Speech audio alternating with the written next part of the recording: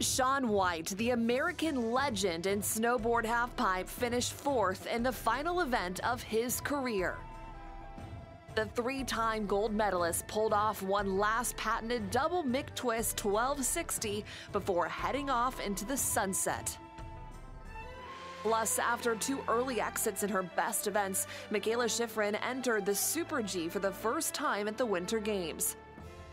Her signature smile was back after she finished the race, although Shiffrin failed to make the medal stand.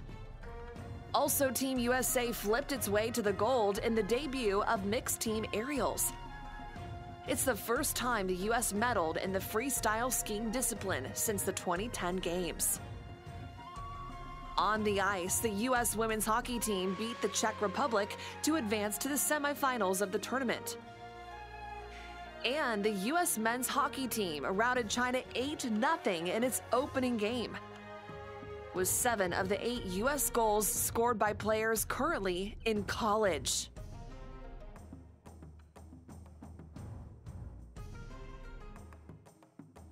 Earlier this week was American alpine skier Nina O'Brien fracturing her leg after a big crash during the women's giant slalom.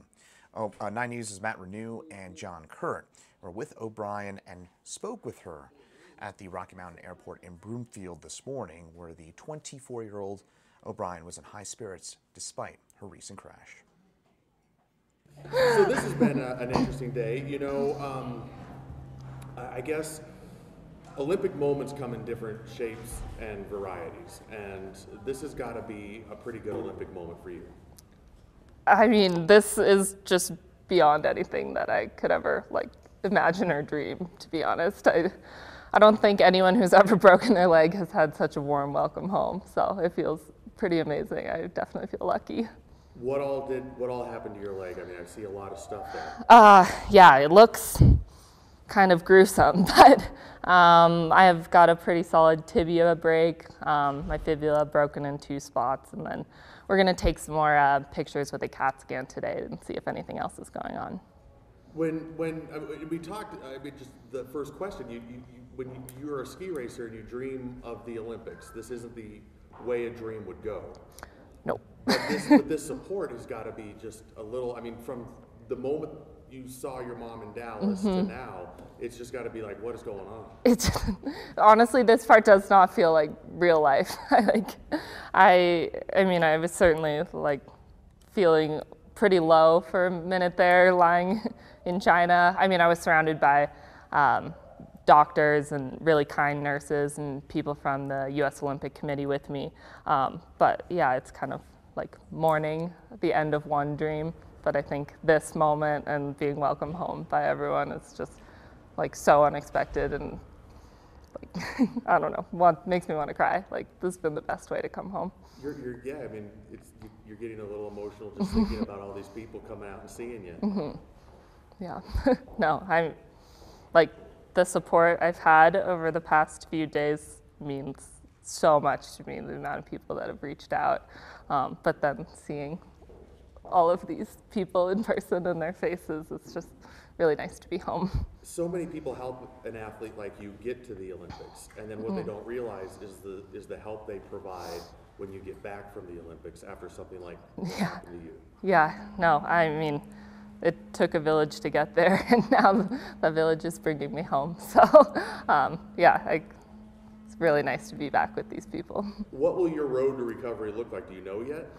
No, I'm not so sure. We're about to go to the doctor a little later, so I'll find out more. But yeah, for sure, a few months ahead of rehab, and I think another surgery is inevitable. But yeah, then hoping to come back stronger. I'm sure you will. Thank you. Perfect. Beautiful interview. Thank you very much. Thank you so much. I know you guys, thank you for coming. I really can't believe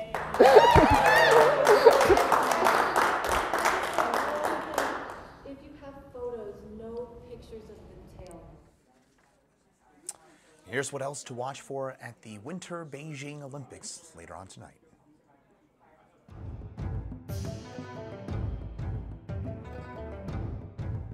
Mixed team snowboard cross makes its Winter Games debut with 1 man and 1 woman per team. Once the men cross the finish line, their time transfers to their partners for a staggered start. Then the first woman to cross the finish line wins. Plus, the U.S. men's hockey team, coming off an 8-0 win over China, faces Canada in preliminary play. Also, there's a lot of short track speed skating with finals in the women's 1,000 meters, plus men's action in the 500-meter individual event and the 5,000-meter relay. And head first at 80 miles per hour, medals will be awarded in men's skeleton.